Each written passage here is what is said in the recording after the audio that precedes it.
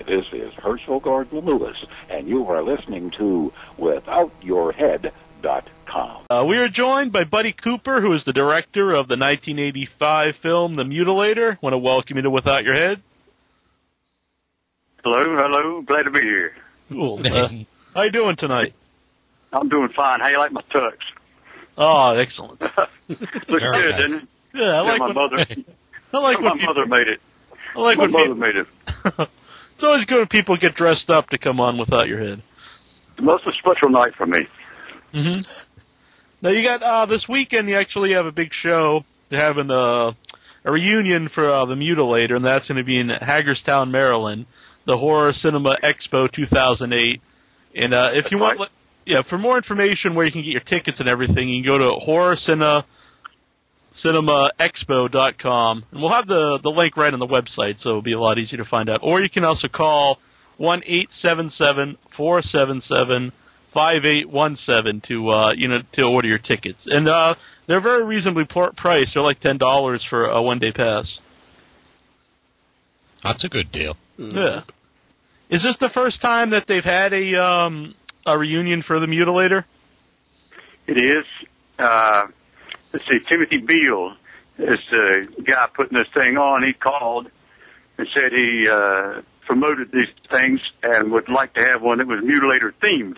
I said, sure, go for it. He said, well, we understand there's never been a cast reunion, and maybe we could have a cast reunion and be the first ever cast and crew reunion. And I said, yeah, it sounds like a lot of fun. And so I gave him the contact information for all the cast and crew members I was still in touch with. And he found some on his own, and he's gotten a few of us, and some of us are going to show up there. Have you? So you've kept in contact with the cast? Some of them. It was an unusual shoot in that a lot of lasting friendships were formed. The department heads were all union folks from New York City, but we didn't have a lot of money, and John Douglas, my co-director, who was professor of film at the American University in D.C., whose house I'm in right now, came down and brought some graduate students and some recently graduated students from the film department at AU to fill out the department. So we have a professional department head and a handful of people who've never been on a real movie set filling it out. They all learned quickly. And as it turned out, most of the department heads were single guys from New York, and most of the students were single women from all over. And as I say, some lasting friendships were made. In fact, a couple of marriages resulted.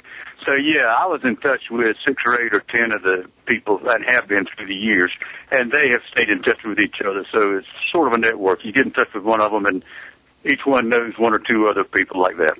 Mm-hmm. Have you guys gotten together before, or just contact through telephone? No, we have not gotten together. Not more than 1 or 2 of us. We've never tried to do anything organized like this. No. Mm-hmm. So you're looking forward to not just meeting the fans, but meeting everybody again, in person.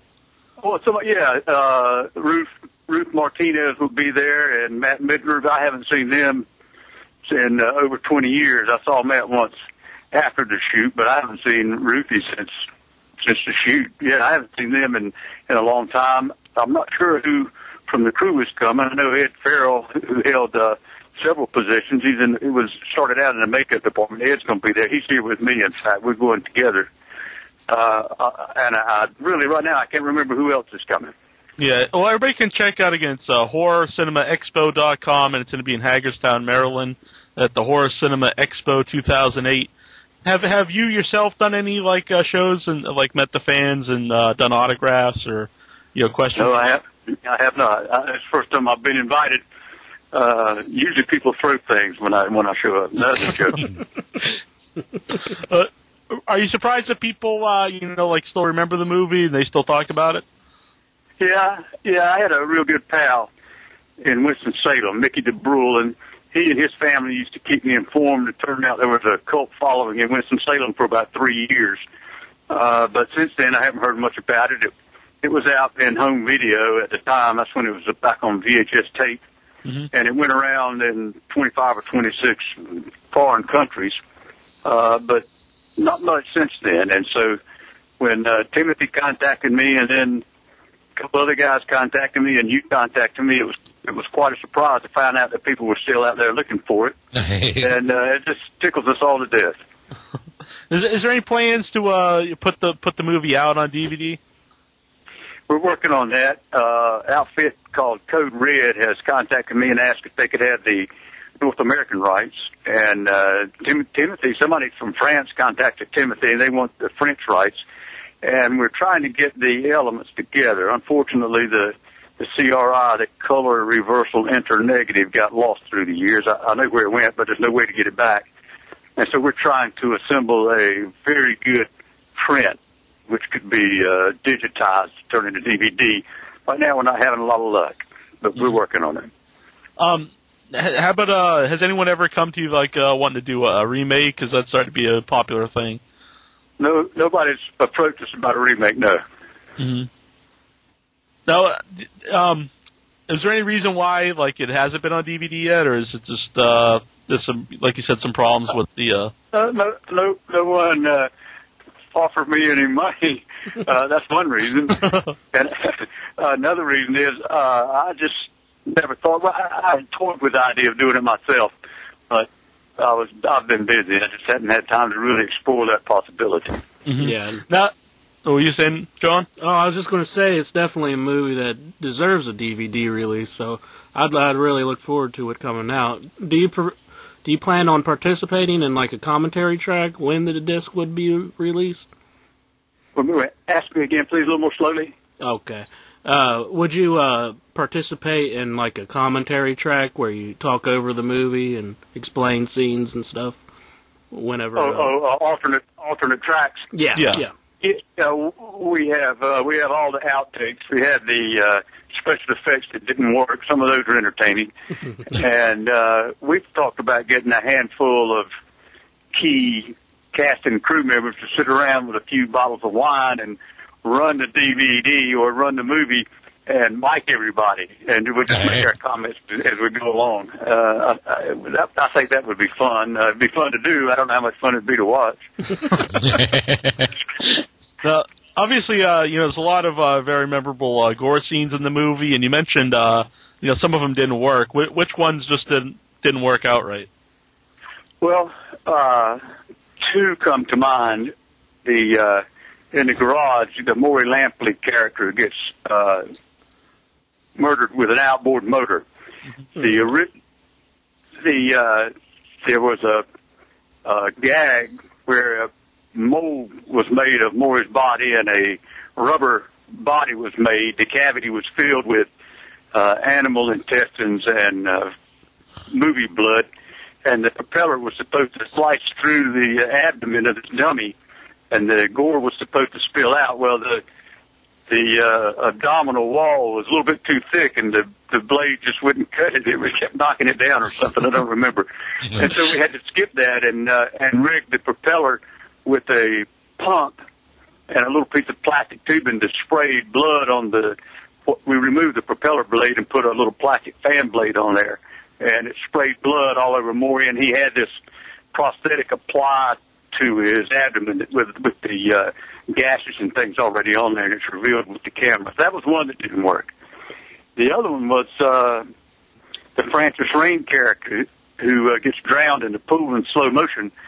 As written, she was supposed to be floating on her back, as was in the movie, and a spear from a spear gun was supposed to pierce through her, and she looks down in shock, and it pulls back, the prongs open and tighten on her abdomen, and she grabs for it, and of course the blood's oozing through her fingers, and the spear gun snatches her under the water that way. Mm-hmm. So we were shooting that pool scene all night, and the sun was coming up, and it was time to kill her. And we were waiting for the special effects crew, and they come up and say, "Well, look, we got some bad news. We can't make it work." And we said, "What do you mean you can't make it work?" And they said, "Well, it doesn't work." And so we put our heads together and came up with the slow motion drowning just on the fly. That was the best we could come up with at the moment. And to tell you the truth, it's not half bad. Yeah, I really enjoyed that scene. I also enjoyed the aspects of the beach at night. I thought that was a really like horrific scenes and stuff. Where exactly did you film that at? It was shot in Atlantic Beach, North Carolina. A few scenes shot in Morehead City. There's a motel there, which I run now, called the Oceana.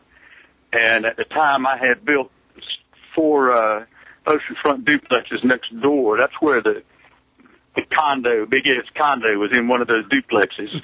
And because I still owned them all at the time, we had control over that part of the beach, and we had the fishing pier and the motel with the swimming pool. We had control of all of that. And so it was we could contain the shoot. The cast and crew stayed in the motel. We just walked to work. And that was on the beach right in front. And the moonlight, this might be interesting to you, the moonlight reflecting off the water is from what they call an HMI, a big day color balanced, that temperature balanced light out on the end of a fishing pier. It wasn't the moon at all. Yeah. Oh, wow. Yeah, you could never tell from the movie. No. I said, those guys from New York knew their stuff. They really taught us a lot. Yeah. Who came up with the ideas for the different death scenes? Were those all your ideas? Yeah, I'm afraid so. Since we were, the formula for these things, by the time I got around to doing one, was fairly set. You take a group of kids, put them in an isolated situation, and some maniac slays them. And it occurred to me, we were on an island there, and it just occurred to me that since we were on an island, that it might be nice if the maniac used nautical implements or instruments which might be found near on the water. Right. Yeah, because the hook scene's very memorable, of course. The what? The death by the hook. Oh yeah, well, my New York crew threatened not to shoot that one, and in retrospect, it was probably a bit much. That hook's going to be with us this weekend in Hagerstown, incidentally. Oh, really? You still have the gaff, really? Yeah. That's awesome. What were you saying, John? I was just wondering if you had any reservations at that time not to film that scene, other than the crew saying that to you. Neil, repeat that question, please. What was that again, John? Did you yourself? Did you have any were you uneasy about filming that scene actually? Because that's probably the most infamous scene in the movie, I think. Mike, the movie was designed and made with the gore fans in mind. Yeah. And because of that, I had no reservations about shooting the scene at the time, although now that I'm older and presumably wiser, I probably would come up with a different way to do that poor girl in. The caller just called in, just turn down your show so we don't get the feedback. No, I didn't turn down the show. This is the promoter of the event for this weekend, Timothy Beal. Right. Okay. I was just saying we could hear the show in the background was all. We were getting a little feedback. But I like to sit back and have Buddy tell the stories about the film. I'd actually much rather hear him talk, but he's got a lot of great stories there for sure. And if people come out this weekend to see, it's going to be himself, John Douglas, the co-director, the special effects makeup guy, Ed Farrell, as two of the lead stars, Matt Midler and Ruth Martinez, that played the two leads in the film.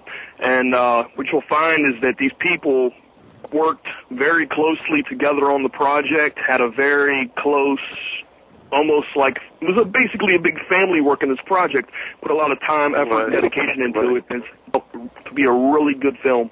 So I just want to give my props to Buddy for his job well done on that, and I look forward to seeing them all this weekend, and I look forward to a great crowd there, and just keep doing your thing, man. Thanks for calling in. It's going to be a lot of fun. Timothy, confirm for me the hours on Saturday from 10 a.m. until 7 p.m. Correct. Okay, I was talking with John earlier tonight, John Douglas, and he is not available Friday. He'll be there Saturday with us all day, though. Right, exactly. Yeah, I talked to him. It's been a while, but yeah, he said he'd be there on Saturday. So yeah, I'm looking forward to it. I think it's going to be a great experience for all of us involved. Now, we were talking to Buddy before the show, and he just mentioned that the hook's going to be there, but you're also going to be able to get the song "Fall Break" from the movie. He was saying on record. Yeah, I've got it on 45. We've got some costumes. I brought a couple of molds. One of Ben Moore. Ben Moore played the cock. We've got the mold of his head and one of his hands, and the mold that the flounder gig was made with, the phony flounder gig, the one that stabbed Ralph in the neck. Right. Yeah, let's see. We've got some posters and some PR photographs and some brochures. Got the original screenplay. We just grabbed an armful of stuff and brought it just for folks to see. Now, when you were originally releasing the movie, did any of the gore scenes, were they too violent? Did they have to be edited? Yeah. We submitted it to the MPAA, and it was at a time when the world mood was against gore pictures. Mm-hmm. The MPAA said they offered it an X rating, which we declined, and so it was released unrated. The problem was, once we got out of metropolitan areas like the Northeast and San Francisco and L.A., particularly in the Bible Belt, it was difficult to get bookings because it was considered X-rated, and everybody knows what X-rated means. It means sex and not violence, so go figure that out. And after a while, we were just losing so much money. When we get bookings, we couldn't hold them. The newspapers wouldn't run the ads, the radio stations and the TV stations wouldn't run the spots. And so we resubmitted it to the MPAA. I don't know if you know how that works, and I don't know if it's the same way now as it was then, but at the time they had volunteers from the PTA, led by an employee of the MPAA, to look at a movie and offer comments, and they just decided that ours was a little bit rough. They told us what to cut. We had to cut it to get the R rating, but they told us to cut a shot that wasn't in there. They said, we want you to cut the shot where that gig goes through Ralph's neck. And we said, that doesn't happen. That shot's not in there. It doesn't happen. Well, I know it does. I watched it the way. We were in the editing room. I was on my way. I was on a trip. And the fly had to make the airport. I said, you talk to the editor. And the editor said, no, ma'am, that shot's not in there.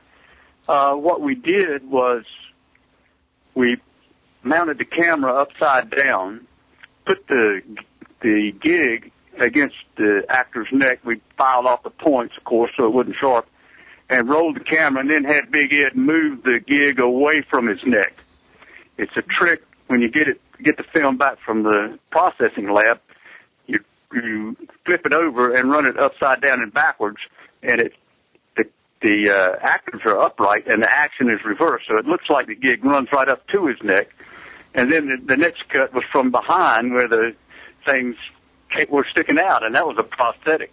So the shot in between those two shots is what they wanted us to take out. We finally convinced them that it just didn't exist. I don't know how. I guess they pulled it up and looked at it with a microscope or something, a magnifying glass. I don't know. But anyhow, yeah, we had to cut the parts that the movie was made for in order to get an R rating, so we could get it released in the theaters who wouldn't take it unrated, and frankly, it's not so good in that version. Now, the one you can get on VHS, is that the unrated version? Both of them came out on VHS, rated and unrated. One was in a blue package, one was in a black package. Mm-hmm. And I'll say again, the unrated version is the one we all want to watch, not the other one. Yeah. Now, did you try to make the gore scenes realistic instead of maybe more comedic like some movies? Well, we thought they were pretty realistic, yeah. I mean, that's what we were shooting for. Yeah. Yeah. Yeah, I just felt like all the death scenes, they were, it was more realistic and seemed more serious than like a comedy. You know, there were some slasher movies at the time which kind of went for over the top and tried to make it more of a comedy sense to it. But I think the Mutilator was definitely more serious in all the death scenes. Well, we were, but we were trying to have fun too. Right. I mean, we were just having a good time. Mm-hmm. Someone here in the chat room, they want to know the official DVD release, but we went over that earlier in the show. You're not exactly sure when it'll be released. Yeah, we don't have an official DVD release date. We're trying to come up with one. Mm-hmm. And he wants to know about the original title, Fall Break, and why was it changed to the Mutilator? Fall Break was the title we started with. That was the working title, the shooting title. The idea was, the concept was that fall and break had some mysterious, if not threatening, connotations. At the same time, it's what people in this part of the country call the Thanksgiving break from school. They call it fall break, and the idea was, and then there'd be a sequel called Spring Break. Well, that didn't happen. But we did our own advertising campaign with the TV spots, radio spots, the one sheet, and the movie trailer. And when I got a distributor, he said, "Let me see your ad campaign." And so I showed it to him. He looked at it, and he shook his head. He said, "Buddy, I got to tell you, it's shit, top to bottom." So we threw the whole thing out, and he sent us over to an advertising firm in Times Square. And one of their secretaries came up with the title. We were all trying to come up with something, and she came up with that one, and we all agreed that should be it. And they came up with the ad campaign and the poster. And, well, we worked with them a little bit, but mostly it was their doings. We got a fan here in the chat room, Astro Creep. He wants to know why you never made another film. I lost so much money on the first one, it took me a long time to dig my way out of the hole. And by the time I got back, I was a family man, raising my family and paying bills, and I had responsibilities. Ultimately, in '91, when my children were, one was in college, one was just out of college, I sent myself to movie school at AFI in L.A., and I spent 5.5 years out there after school, putting projects together, and got some interest, but I never sold one. Why I never made another one, I guess I just didn't want to bankroll another one myself. Right. Did you have any ideas? Did you write any scripts or anything? Oh yeah, I got a stack of scripts. The one that was going to be not really a sequel, but a follow-up to the Mutilator was called Chalk. It was about there's an ancient Mayan god, Chocmul, I think his name is, and it dealt with an archaeology professor on a dig in Mexico who discovers a secret room in a Mayan pyramid, and he and some of his graduate students go in there and they find this Mayan warrior wearing a golden mask. He takes the mask up, and as he does, the body crumbles to dust, and he takes the mask home. And some of his graduate students, unbeknownst to him, had taken little bits of dust and pieces of things from this body home with them. And all of a sudden, this Mayan warrior appears in this college town, USA, and starts doing in these students with his big spears and arrows and Mayan ways. It turns out that the professor couldn't resist trying the mask on himself, and when he did, then he was converted. He was transformed into this Mayan warrior, and he was going out and killing the people. Sort of a Jekyll and Hyde story. Mm-hmm. It's pretty good. But that sounds good. Yeah, sounds pretty interesting. What advice would you give to like an aspiring filmmaker who had their idea want to make a movie themselves? What advice would I give to somebody who wants to make a movie? Right. Today, I guess I would. Well, the bottom line is going to be do it. Whatever it takes, get it done. Get it made. Get it finished. How to do it? I think now I would suggest shooting it on a high density camera with a hard drive in it. I don't know what you call them. Just shoot. Go right to digital. Yeah. And do one. Don't try to shoot one in 35 millimeter. Write the screenplay and rewrite it. That's the key is rewriting. Get it tight, lot tighter than mine was. I didn't know at the time much about it. Talk to people, ask people who've done it. Everybody would love to talk about it and give advice. You get somebody who's been there to help and give advice. Listen to people, and remember, making a movie is a collaborative endeavor. It's not something one person can do. You never know who's going to come up with the idea that makes it better. It may be the caterer. It just could be somebody standing around on the set. I'll give you an example. In the movie shoot, the one with the stairs here in D.C., the girl whose head turned to Exorcist. Right. They were filming the scene where the priest falls down those stairs, and I forgot the director's name, but they were standing around, and somebody in the crowd said, "That's not right. It's just somebody standing around looking." He said, "What do you mean?" He said, "In a death by violent impact like that, it always knocks the shoe off." And so the director said, "Wow, they took one of the actor's shoes off, and if you look at that scene now, that one of the shoes has been knocked off the guy's foot, and it's a really good idea." So don't close your mind. Keep your mind open and listen to everybody. You don't have to do what everybody says. You don't have to take everybody's suggestion, but you really should listen to them all and weigh them and pick and choose. Mm-hmm. And go do it. It's a lot of fun. Were you a fan of the slasher genre before you made the movie? Oh yeah, I was, and that's one of the reasons I made it was because I was a fan. Another reason was that Weekly Variety at the time was reporting that 30% of all tickets sold for motion pictures at the time were sold to horror pictures. I figured I had the best chance of getting my money back and making another picture if I made a horror picture. Right. But my timing was off. About a year late. Mm-hmm. What were some of the movies that you liked? So some of the slasher films. Gosh, I wrote the movie review column for the local newspaper for 2 years. I think I saw all of them. Halloween probably was the first one that I recall, and I particularly liked that one. One of the actresses, I forgot who, got hung over the Dutch door in the laundry room. Maybe y'all remember that scene. Mm-hmm. And then I like the whole Halloween franchise and the Friday the 13th. Incidentally, Jason from Friday the 13th Part 2 is going to be there this weekend. If anybody likes Warrington Gillette. Yeah. What's his name? Warrington Gillette. That's nothing. I must have the name wrong, but anyhow, Jason's going to be there. Right. So I like those. Let's see. I remember. Was one of my birthday party or something, or my Valentine took place in the mines. Oh yeah. Mother's Day. My Bloody Valentine. Yeah, he made that one. Huh? My Bloody Valentine. Yeah, that's it. Mm-hmm. We had the director of that on Valentine's Day this year. You're kidding? No. I like that one. Yeah, that was always actually one of my favorites too. So I like just about all of them. I liked them all. Mm-hmm. Where would you rate the Mutilator along with those? Where would I rank it? Yeah. It was my favorite. It's at the top. There you go. What kind of question was that? It was a loaded one in your favor. No, that was the answer I was expecting, of course. I didn't understand the question.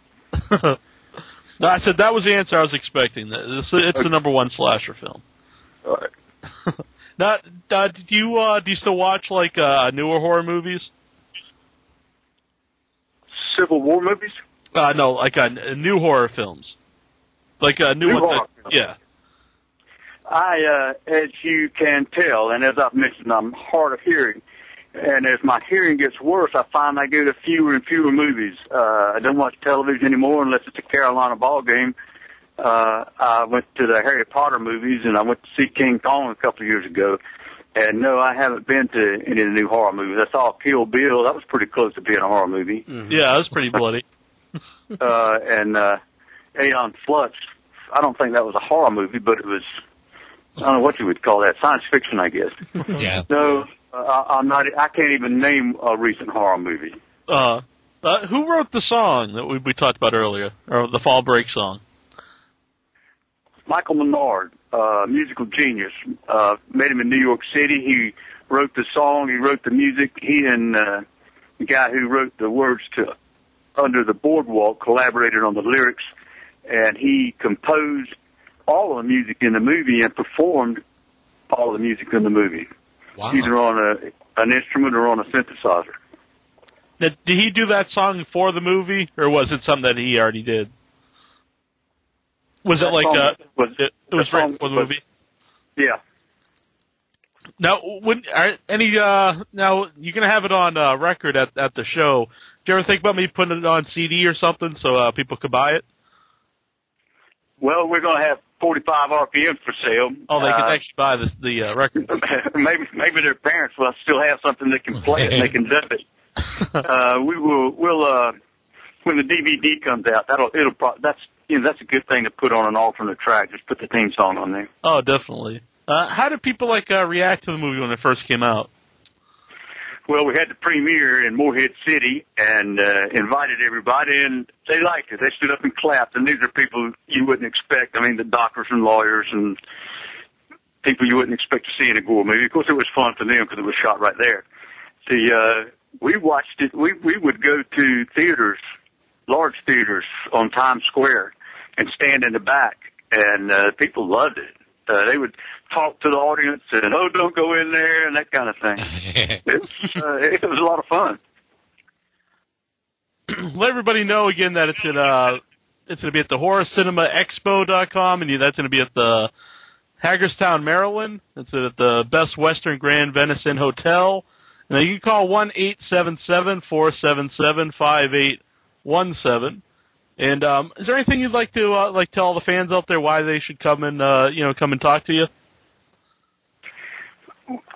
No, I guess I'd like to say thanks. I'm glad to know that people out there still have fun with it. We had a lot of fun with it, and if other people are out there now still having fun with it, that's great. I love it. Thanks a lot.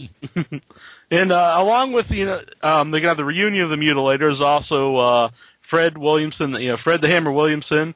There's also there's some professional wrestling people there like Missy Hyatt, and you mentioned Warrington Gillette from Friday the 13th Part 2. So it's going to be a fun time, and it's not very much. You're not going to spend a fortune if you go there. So, that's a good crew. That's a good lineup of people. Yeah, definitely. And we want to appreciate you for coming on tonight. My pleasure. All right. So can we keep you here for a second? Yeah. Hey, man, this is Mark Borchardt. And if you know what's right, if you know what's good, if you know what's best for you, listen to WithoutYourHead.com.